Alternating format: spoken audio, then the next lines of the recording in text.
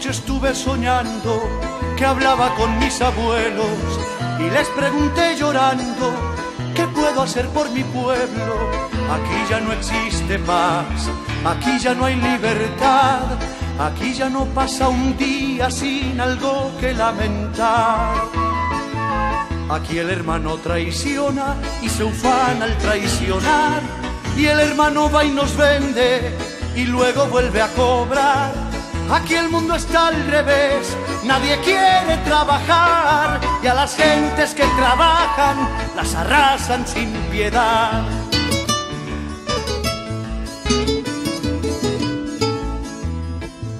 Al ladrón tratan señor y al señor como un pirata, del que hay que aplastar la flor y reventarle la mata. Se volvió palabras Dios y hay sin hechos mil corbatas, y el amor es un amor en la medida que pagan.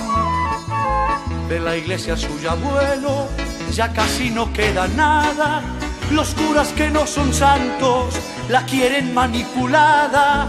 El verde de las haciendas se cubrió de sangre y balas, y las nanas de los niños tabletean de metrallas.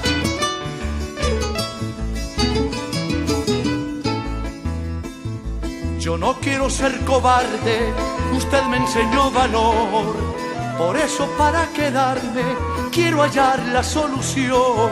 La sonrisa del abuelo, no sé por qué me dio paz, y esperé por un momento que empezara a aconsejar.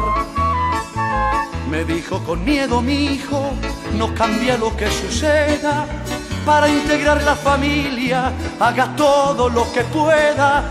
No sea extranjero en su tierra, viva siempre como piensa, para que cargue tranquilo, livianita su conciencia.